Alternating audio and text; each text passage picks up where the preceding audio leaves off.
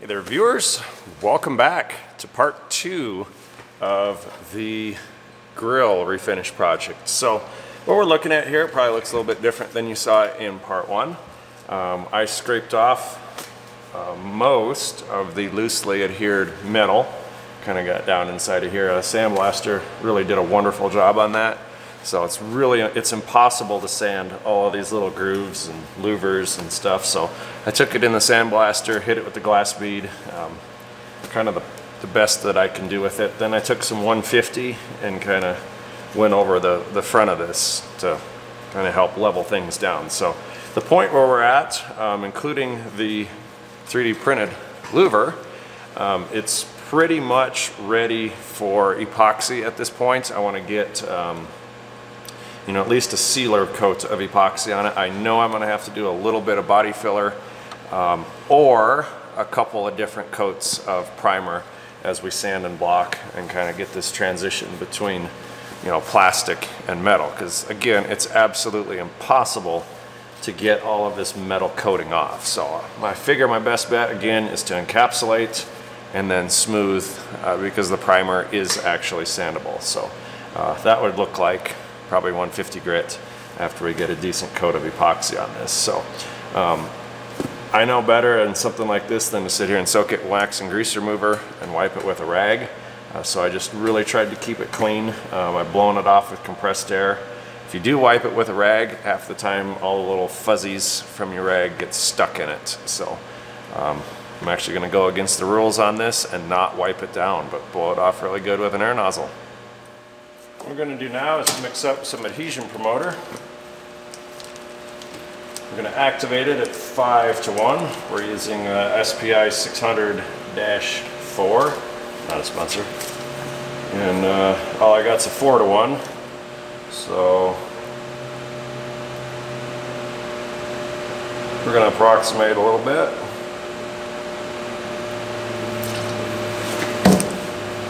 About 4.5 to 1. Kind of split the difference there. It will be okay.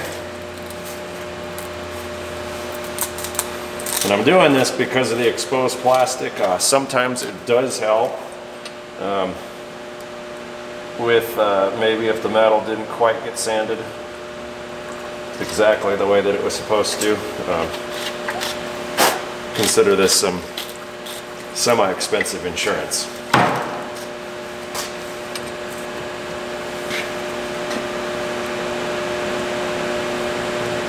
We'll be mixing up about that much, which is way plenty for what it is that we're going to be doing. All right, we're in the booth. You can see my wheel. We'll probably make another video dedicated just to refinishing wheels. I want to make sure I like my color scheme and all of that stuff first before I go, hey world, look what I made that I don't like. I got my grill sitting in the middle and a Ford emblem, so kind of the happy marriage here between GM and Ford, I guess. So we're going to spray a couple different colors here while we're at it. This video is going to focus just on the grill. So I'm going to put the adhesion promoter on, let it sit for 30 minutes, and then what I'm going to go ahead and do is a couple coats of slightly reduced epoxy, because that's what I have mixed up, and it saves me from throwing it away.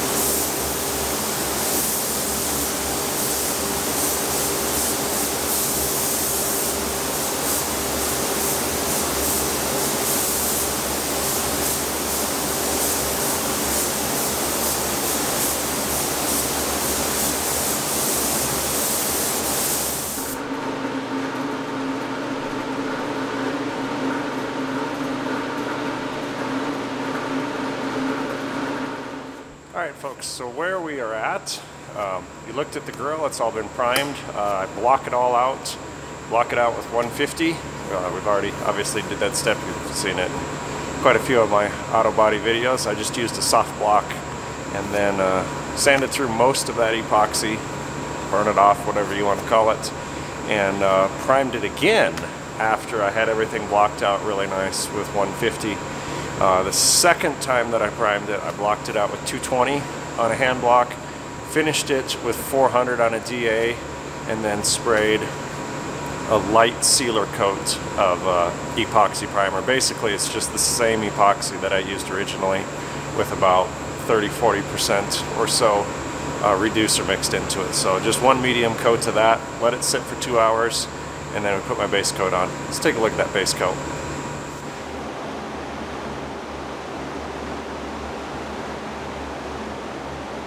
Okay, so what you have seen probably looks like it's pretty light in where the grill louvers are at. That's because that's going to be a different color than the magnetic.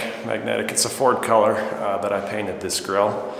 What we're going to do now, because I need to tape off all of the dark gray, is I'm going to put probably 2 coats of BC 00, just call it 00. And it's a base clear, it's a base coat that has no pigment whatsoever in it. So what that's going to do is it's going to dry quick, it's going to stick to my existing base coat, and it's going to let me put fine line tape all around the cutouts where all of the louvers are, because I'm going to paint the louvers Admiral Blue or Opulent Blue, whichever color name you want on it.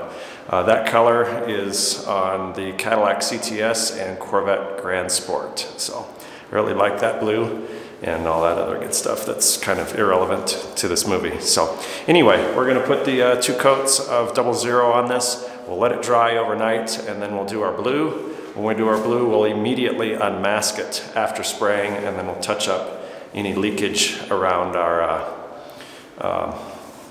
tape with reducer, and that will not disturb the metallic gray, because I'll have a base clear over the top of that for insurance, if you will.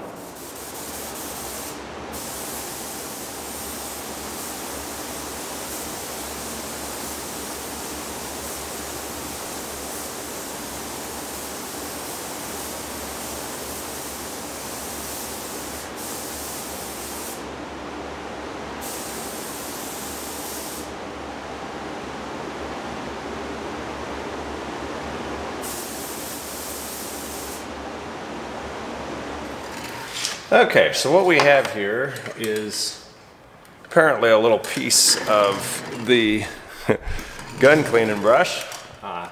Sometimes you gotta know when to leave things well enough alone. I know it's gonna get some rock chips on it, so I have one mistake, unfortunately, on this at this point. Base clear has, or 00, has all been applied. Everything looks nice. I absolutely adore this magnetic gray. It's Ford color. I think it's just called magnetic. All the rock chips are gone. All the metal, whizziness is gone. It looks like a brand new 30-year-old grill made out of plastic. So what we're going to do at this point is we're going to take some 3M. Ooh, let's see. I got 2 flavors, 1/8 and 1/4 fine line. I've let this sit. Shoot, we sprayed it yesterday. I've let it sit for quite a few number of hours, probably 18 or 20 hours. So that we don't pull any paint off of this thing. The 1/8 inch is going to be a lot more flexible. It's basically, if you've ever put pinstripe on a car, it's the same thing. The 1/4 inch is a little better for, the flats and things like that. So at this point, we're going to tape it off. I already have my blue, which I'm super excited for.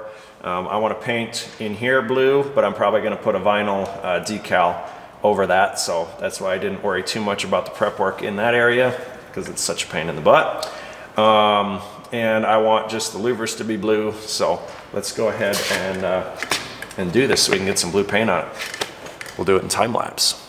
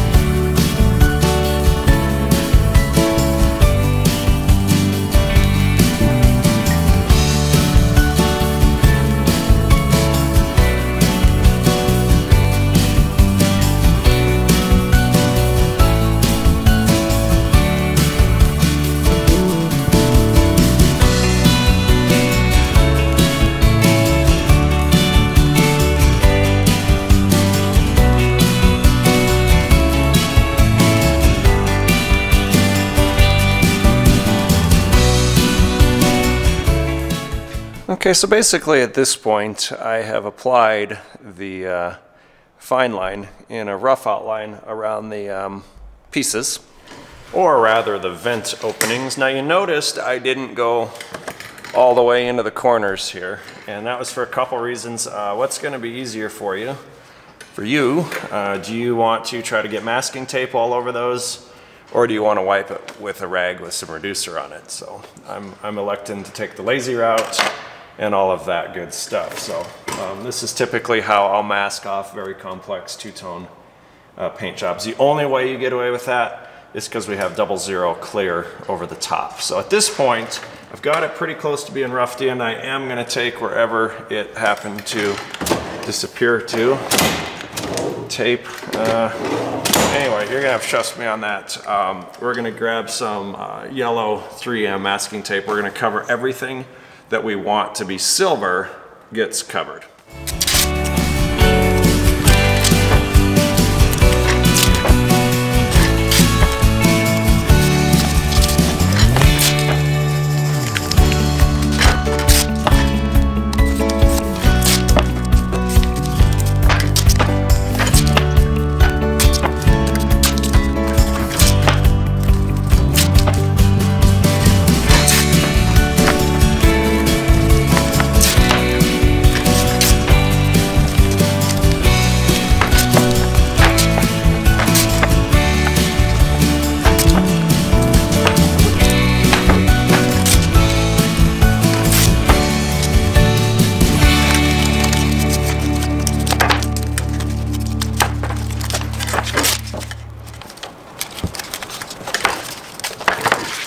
All right, here's where we are at.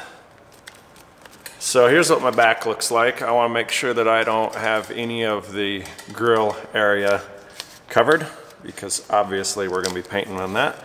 I got a nice handhold in the tape here and a nice handhold in the tape here, so that I can flip it while I'm spraying it. You can kind of see how close I've gotten with the fine line tape. So that is what I want to have blue and all that good stuff. So I'm pretty happy with it. If we have any leaks, the 00 will allow us to wipe with reducer. So if you didn't do that, you cannot do it this way, to my knowledge. You're gonna ruin it. Let's go paint it.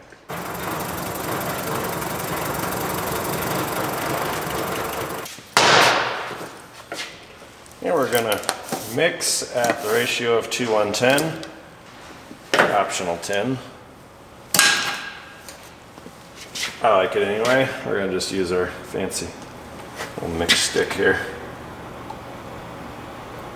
It's a blue, so it's not the best hiding, so I'm gonna mix about that much product as we dump $20 of paint out of the gun. And go one.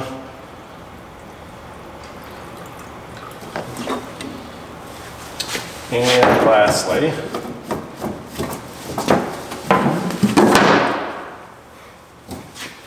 right in front of me, 10% for the hardener.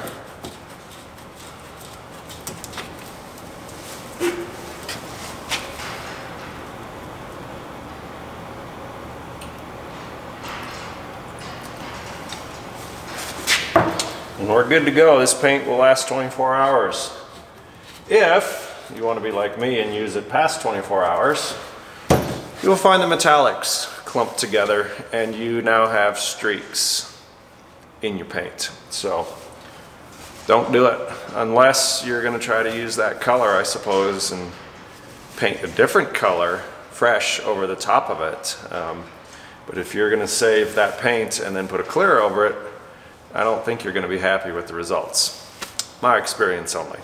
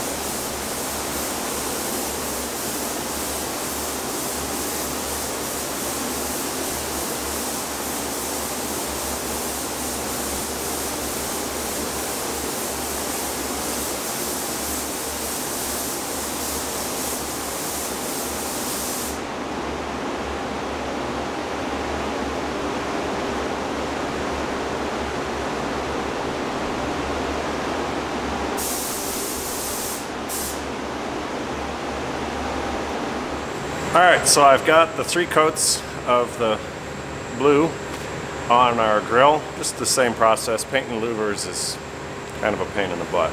That's how it is. I'm letting the booth run while I clean my spray gun. That should be enough time for that blue to set up, so if we accidentally touched it, that we wouldn't smudge it or anything like that.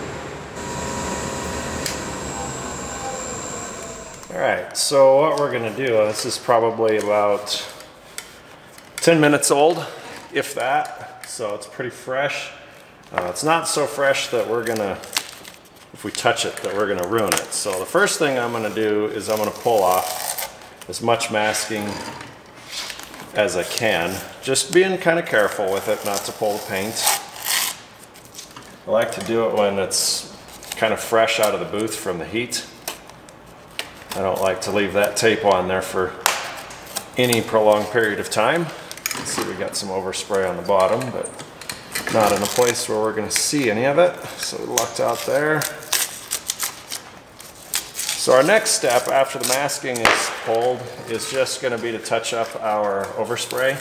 Obviously we know there's overspray on the front because we got a little bit lazy with our masking, but it's not a mistake if you intended to do it, is it? I did take a light and just double check inside of my grills to make, or inside of the louvers to make sure that I had good coverage, and we did. Louvers are probably one of the hardest things, in my opinion, to paint. That and ginormous hoods. So we're just going to kind of pull this such that that didn't go as planned there. I really don't want this tape resting on any of my metallic blue because I don't want it disturbing that fresh metallic. This is why you let it sit for just a little bit of time before you pull it off. But I find if you let it sit too long that you got to be like overly aggressive with the reducer and your rag. And I'm kind of afraid to burn through the 2 coats of 00 that I have on this. Oh, there's a little overspray in the middle.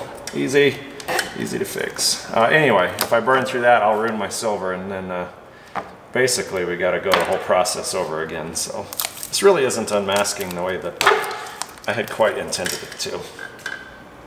Oh well, it's not sticking, so that's okay. We'll do this in time lapse.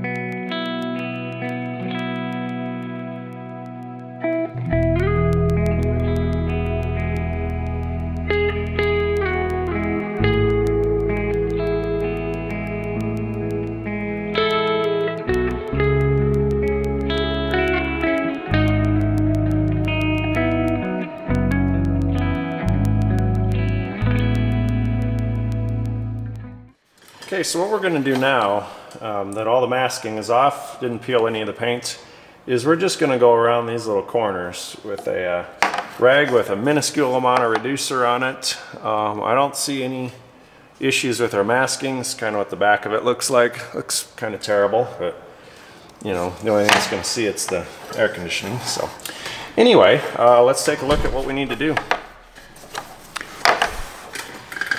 And just take a rag, a good scissor, and I'm going to cut this rag up into little pieces, lots of little pieces. So we'll double it over. I'm going to cut, doesn't have to be any amount of real precision to it. I estimate we will need approximately 1 rag. Okay.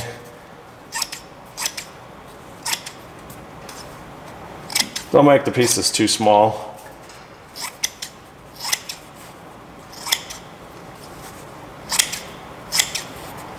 All right, now that we got that out of the way, I'm going to take some reducer and fill the cap. I'll put this someplace where we don't spill it. It's like 50 bucks a gallon. And we'll bring you in.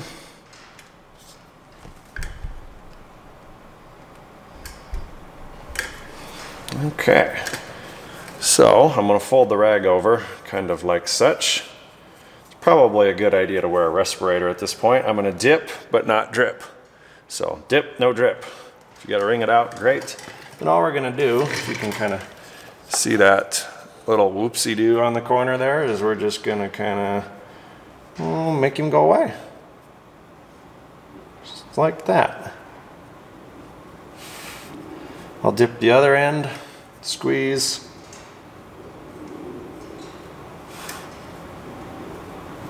Okay, and that is pretty much it. Move on to the next one. Looks like we got this corner here. I'm going to try my last clean corner.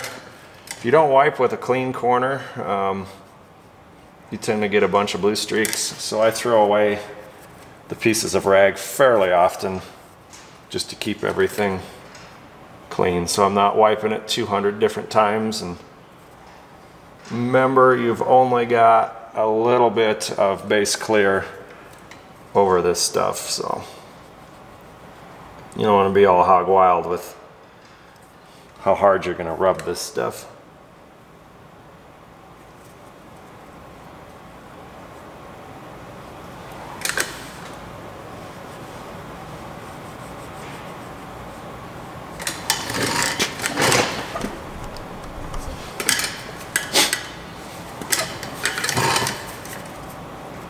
I always chase it one last time with a brand new piece of rag,